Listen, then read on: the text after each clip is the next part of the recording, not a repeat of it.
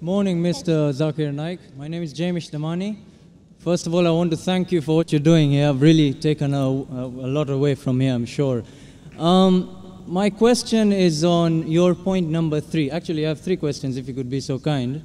But on point number 3, first of all, I felt that it was very evasive, your answer. But what I'm going to ask you is very simple. When you talk about terrorism, when you talk about Islam, now this is a very simple, straightforward question. I hope I can get a straightforward answer. With what's happening in Pakistan, Iraq, Afghanistan, just to name a few, I'm not stereotyping, I hope no one takes offense. But when you hear on the news that a woman is cooking food for her kids and then a suicide bomber comes and kills them, I want to ask you a simple question. What is that? Is that Islam, or is that people who don't understand what Islam is and they have their own perception of Islam?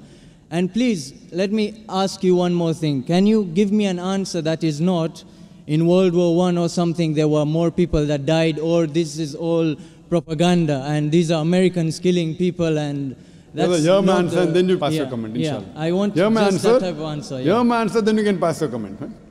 The brother asked the question that years in Afghanistan and Pakistan, a woman cooking food, a suicide bomber comes and blows up and kills. As far as Islam, what the media is saying, forget about it. I'll give you ruling of Islam.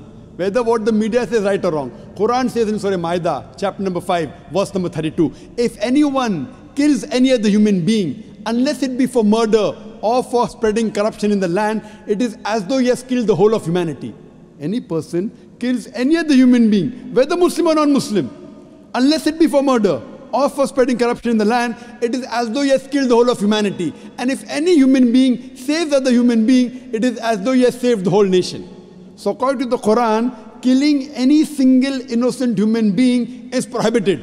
If a suicide bomber comes and kills a woman who's cooking, she's innocent, it is 100% prohibited, whether done in Pakistan or Afghanistan or America or Dubai. Is the answer clear? Okay. 100% wrong. Whoever's doing it, whether namesake Muslim or American or propaganda, whoever's doing it, it is totally prohibited. Okay. Fine, so is it clear answer? That is clear. 100% clear? 100%. Whether you do, anyone does. Is wrong, yeah? 100% wrong. It is as though he has killed the whole of humanity. There is no other scripture that I know of today. Okay. There is no other scripture that I know of today that gives this statement that if you kill one human being, it is as though you killed the whole humanity, except the Quran. There is no other scripture that I know which says that if you save one human being, you have saved the whole of humanity. No other scripture. Perfect. Now, can I ask you something? Yes, you You've are most told me welcome. this is wrong, yeah?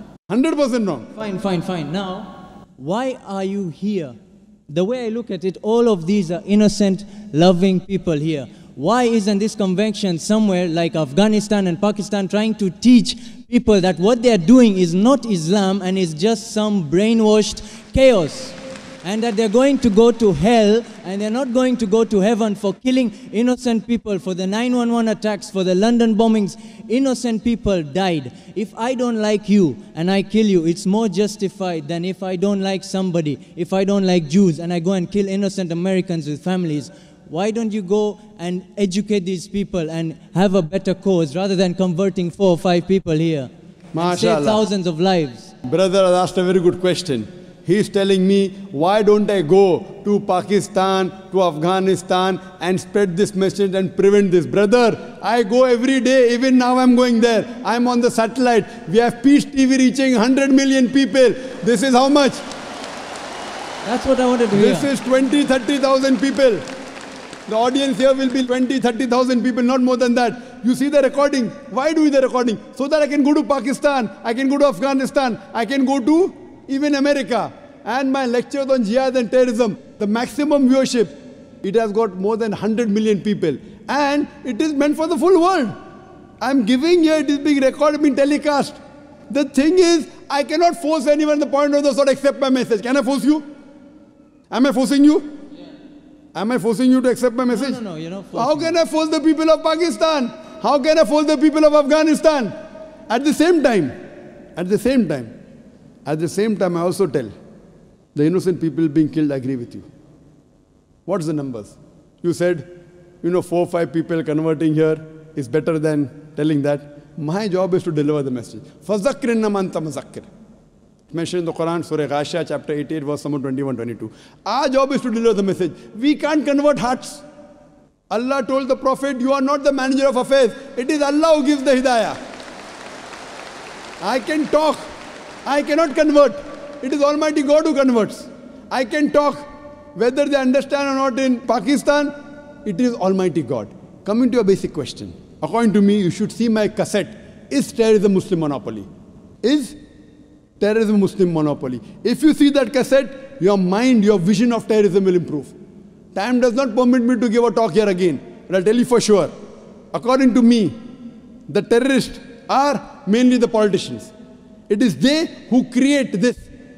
You go anywhere, you know in India, all the riots that took place, indirectly or directly, it's the politician. Babri Masjid. Why did Babri Masjid riot take place? Why? Because the politicians. Gujarat riot, politicians.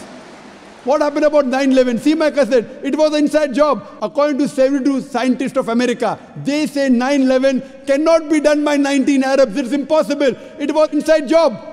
72 scientists of America, not ZakirNaik. Inside job. Who did it? George Bush. Okay, Afghanistan. Wait, let me complete my answer. Afghanistan. Thousands of people being killed. They are sending cluster bombs. Cowards there. Thousands of people. You are talking about suicide bomb? That is haram. I am not condoning it, I am condemning it. But the bigger thing to be condemned is the Americans sending their fighters in Afghanistan, killing thousands of people. In Iraq, killing thousands of people. Saddam Hussein. I am not a fan of Saddam Hussein. He has done mistakes. The people of Iraq, they were fed up of Saddam Hussein. But after America came there, they are more fed up of the American than Saddam Hussein. That does not justify, just because Saddam Hussein was bad, that does not justify America to come and take over Iraq. Why are they doing it? For the money, for the oil. What is the main interest? Is the oil. Who created Taliban?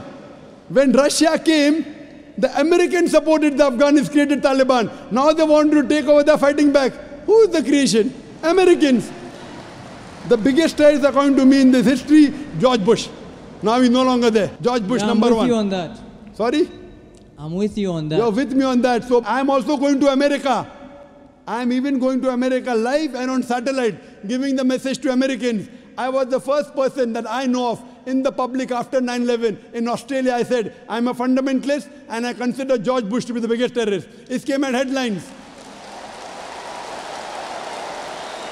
In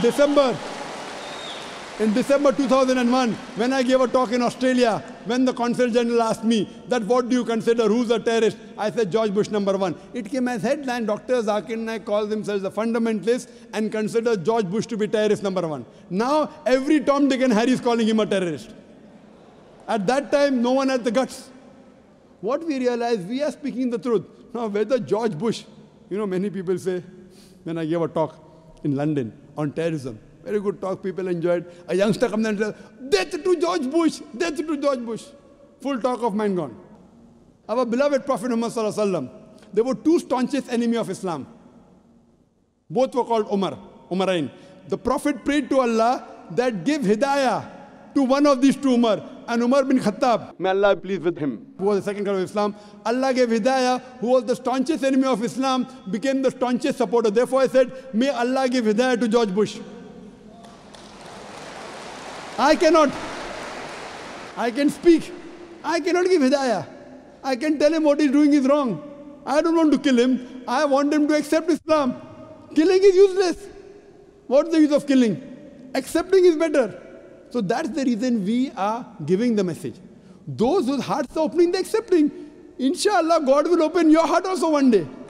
When God opens your heart one day, I cannot do it. I can give the message. I can't force you. Unless God gives you, unless you strive. If you strive, God will help you. If you don't strive, your heart will not be opened. Some people ask questions only for questioning. Arey question puchne ka hai. But the true gentleman, marat ka bachcha wo hai. When he gets the answer, he accepts it. People just ask for questioning. My question puchne ke liye. You spoke very loudly. I am asking you, I gave a speech. I said so many things. Do you agree with it or not?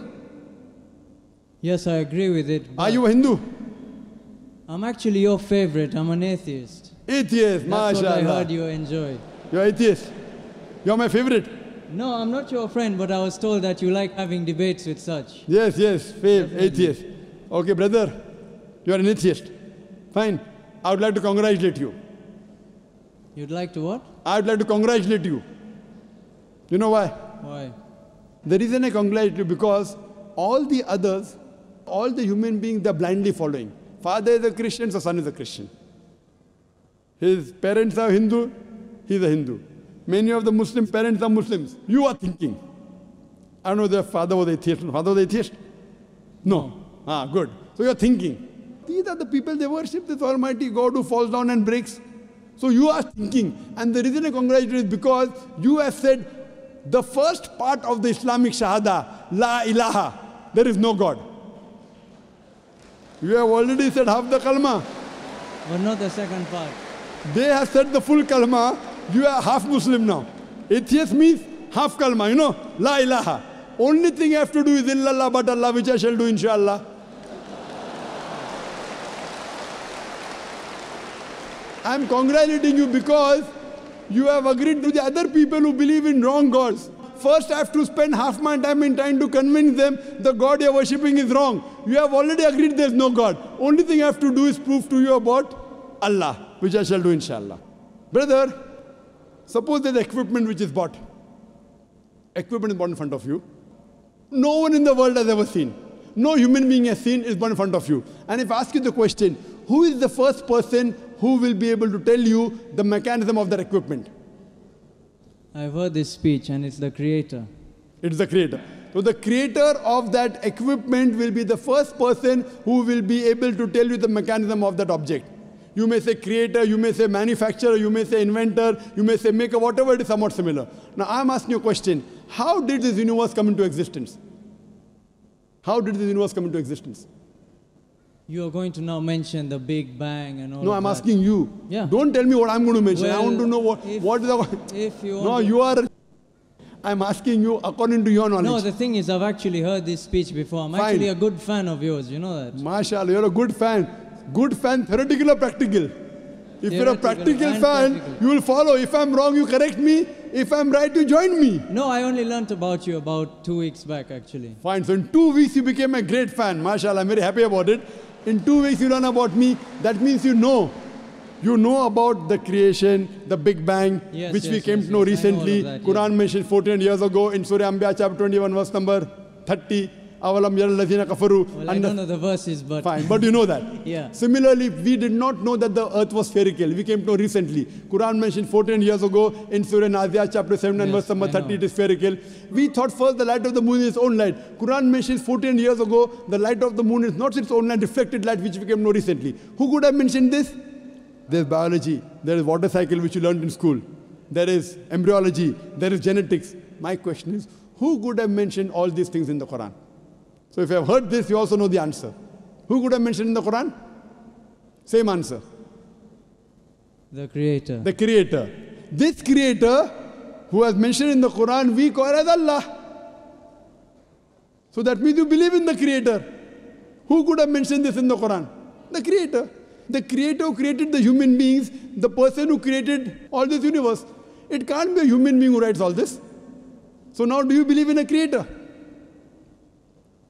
Well, there are different perspectives, you see, a person The has. You perspective can we'll think discuss later about on. science or you can think about God. Now, the debate is which to follow. No, The we can problem- follow both. I believe in as both. as I said, I'm a student of science also. Also, I'm a believer in God. Both. As my opening question stated, what I asked about terrorism, I believe you also know those are certain facts that Brother, we'll come to mitigate. terrorism later on. Yeah. Wait, We brother. are talking Brother, about that. brother, Why wait, I don't brother, believe. Brother, wait. You asked me direct question, suicide bombing, killing innocent, wrong. I gave direct answer. Now I am asking you a direct question, you give me a direct answer. You asked me, you are happy with my answer. No beating around the bush. I am asking you directly, when you believe in the creator, why don't you accept the creator? I am asking you directly. You asked me direct question in front of 30,000 people. I gave a direct answer. I am asking you a direct question. You didn't believe in God, I congratulate you. Now I prove to you that the creator wrote the Quran. Now I am asking the question, why don't you believe in the creator? I didn't say that I believe in the Creator. No, I you was said the just Creator. mimicking your speech, Oh, I which didn't. I watched. Brother, I didn't ask you to come here to mimic me, please. Did I ask you to come and mimic me? I asked you, who wrote? You said Creator. I didn't say. Did I say that? No, but that's Even in what my speech, I don't say. That's what you said. Even I in didn't your say. speech. The questioner said. That means you haven't seen my speech correctly. Like how you are telling, when I ask an atheist, he gives the reply, Creator, not I. Not I. That means I haven't seen my speech correctly. It is a person like you, who I might have asked the question to, he gave the reply. Like how you gave the reply now. Did I ask you to mimic or did I ask you to give answer from your heart? So that means you are not a very truthful person. Huh? You asked me a question, brother. I gave answer directly. From my heart. Correct? Yeah. I am asking a question, you gave the answer, now you are saying that I am mimicking. Okay, if I say the Creator is what you want to hear, now... Not what I want to hear. No. Listen, hypothetically here. Not hypothetically. If we say that I agree to the Creator, now, what if I say that I agree to the Creator of what was written, but I don't believe what was written justifies everything? You're giving me 6 facts. Correct. Very good. You're telling me Wait. 6 things, but there's a lot in life that's not written there. Fine. There's Come, nothing wait. about gravity or... You're just telling me about light on the moon. Correct. No, Very the world is flat. good. The brother says he believes in the Creator, but everything is not there. Brother, this book, the Quran, is not a book of science. S-C-I-E-N-C-E. It's a book of signs. S-I-G-N-S. It's a book of ayats. There are more than 6,000 signs, 6,000 ayats in the Quran, out of which more than 1,000 speak about science. It's not a book of science. 2 plus 2 is equal to 4, that's not written there. But the beauty of it is, what is written, we did not know. Human being didn't. That means the Creator wrote. If it had everything of science, it would be a voluminous book as big as the World Trade Center. Or maybe it's Burj Dubai, tallest building now. It is not a book of science, brother. Please don't misunderstand. It is to prove to the scientist that this is the word of God, this is the word of Creator. What you have to tell me to disprove it, you have to take out a mistake in the Quran. Quran says in Surah Nisa chapter 4 verse number 82, أَفَلَا يَتَدَبَّرُونَ الْقُرْآنَ وَلَوْ كَانَ مِنْ عِنْدِ غَيْرِ اللَّهِ لَوَجَدُوا فِيهِ اخْتِلَافًا كَثِيرًا. Do they not consider the Quran with care? Had it been from anyone besides Allah, there would have been contradictions in it, there would have been mistakes in it. So for you to disprove the Quran to be the word of Allah, you have to take out mistakes. That's the reason I said, please come up and take out mistakes in the Quran. Why? If it's wrong, I will leave it. If it's right, you join me. It's a two-way, not one way. But how old is the Quran? I don't exactly know. How old The Quran is approximately 1400 years old. Okay, and how long have human beings existed in this planet? Human beings in millions of years. Millions of years. I'm not challenging you. Don't get this wrong. I like people challenging me. What is I the like reason? people challenging me. Yeah. Okay, if you want to challenge, then I'll take that step then. Okay, what is the reason that, first of all, I believe Christianity is older than Islam. No, you're wrong. You're wrong. Christianity is not older than Islam. What's the difference? Islam is there since time immemorial, since man set foot on the earth. Okay. From the first human being, it's already there. Prophet Muhammad is the last and final messenger. He came 1400 years ago. He was the last messenger. Quran is the last revelation, not the first revelation. This is the last testament. Otherwise, Islam is there since time immemorial. Isa alayhi salam, Jesus Christ, was a Muslim according to the Quran. Abraham was a Muslim according to the Quran. Peace be upon them all. So Islam means peace acquired by submitting our will to Almighty God. It is there since time immemorial. Okay, so getting to the point, I asked you the time scale that the Quran has existed and the time scale of human beings. After you not time scale of Quran. Islam is there since time immemorial. Yeah, no, of the Quran, the book, the holy book. Not Islam. We can say Islam existed forever. But why was the Quran placed on earth afterwards? Very good. Very good question. And I also wanted to ask you something I always wanted to know about. That is the Darwin's theory of evolution. I know there's a lot of controversy on that, but why do you believe in evolution, or you believe man was placed directly? And the whole thing of apes, the science that has proved that human beings emanated from apes. Do you agree with that? Brothers asked 2 questions that science... 2 questions, sorry about that. No problem. 2 questions. Do you believe in Darwin's theory? Science has proved that human beings have been evaluated from ape? Do you believe that human beings are placed? And second question, why was Quran revealed 14 years back? Why not before? Two questions. Regarding a correction in your question, science hasn't proved that human beings have been evolved from ape. It is Darwin's theory, not Darwin's fact. It's a theory. There is no book today. There is no book today on the face of the earth which says the fact of evolution. It's theory. The fact of the origin of human beings. No, it's theory. And for your information, Darwin himself said that there were missing links in his theory. If you read his book on the origin of species, he writes in this on a ship by the name of HMS Beagle.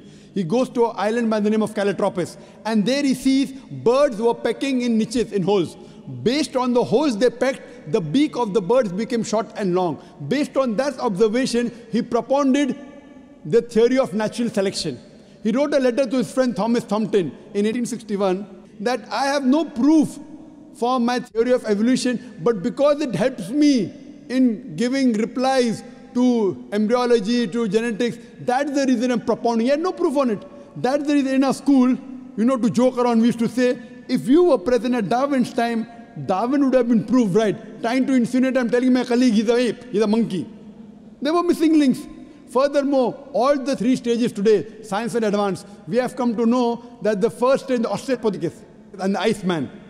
The next stage that we have, Neanderthal man, Cro-Magnon. All these stages that we have today of the human being that we found, there's no link between them.